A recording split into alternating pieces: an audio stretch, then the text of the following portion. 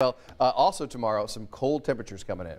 Yeah. I hope you got your loved one something warm for Christmas. They're going to need it. In fact, let's get started here at 4:18 with a pretty hefty look at the weather. We got a lot going on around the United States. It's quiet downtown as you look live at Monument Circle in the beautiful Circle of Lights. If you woke up to some downpours, so did I last night, and that rain continues to march off to the east. We've got a little bit of light snow moving into extreme northwestern Indiana, nothing that will stick, although it is really cold outside. Now, if you're going to be traveling today, and I know a lot of you are, we're going to break down travel weather more in depth a little bit later. Suffice it to say, if you're flying, flight delays this morning expected. Atlanta, Orlando, Jacksonville, and with this system steamrolling into Washington and New York City too. Right now it's pretty brisk outside.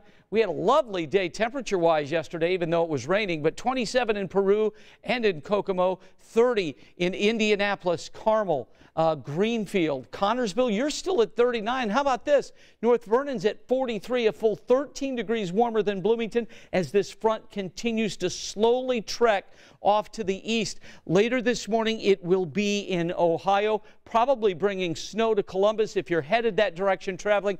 Buffalo to Atlanta, rain with some heavy rain and the possibility of severe weather right down here from Atlanta into the Carolinas. All right, let's break down today. This is not Christmas Eve. Christmas Eve's tonight, but this is the few hours leading to Christmas Eve. So by 7 a.m., 24. How about this? Even at 7 p.m., 20 degrees. You know, there's so many churches that are going to have outdoor nativity services or services outside this evening. Wear something warm, and that goes for tomorrow too. It will be bone-chilling cold with a wind chill from 0 to 10 below, 12 at 8 a.m., 16 at 4 p.m. I'm going with a high of 20 somewhere in there as the jet stream continues to allow this cold Christmas pattern to flourish right over us all the way down to Atlanta and Jacksonville, Florida. So let's break it down for you. Here's the front.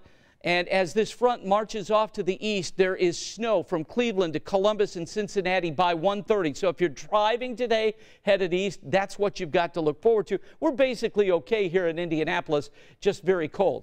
12 a.m. Will Santa be here by then? He might, but he's going to be freezing. I'll tell you this, a little lake effect snow shower in northern Indiana, and we could get clipped with a snow shower tomorrow morning, but nothing that's going to be a big deal if you are driving. It will be cloudy and cold. Again, this is some of the coldest air we've seen in Christmas since 2004 with our high only 20. So let's go 26 today. Carlos, 10 degrees tonight with sub-zero wind chills, just 20 Friday, and a 20-degree jump Saturday up to 46 Sunday.